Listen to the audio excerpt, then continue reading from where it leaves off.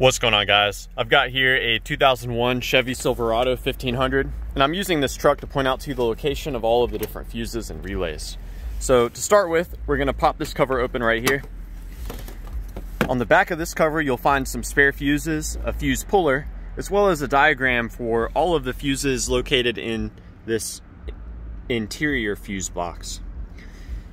You may have a lot of relays here depending on your level of trim. This is the base model Silverado, so there are no relays located on this one.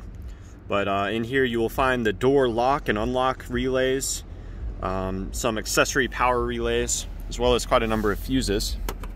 Now let's put this back on, and I'll show you where you can find additional fuses and relays under the hood. So on the driver's side, underneath this cover here, the electrical center, you just pull this straight up. All of the fuses and relays in here are more or less for the external of the truck.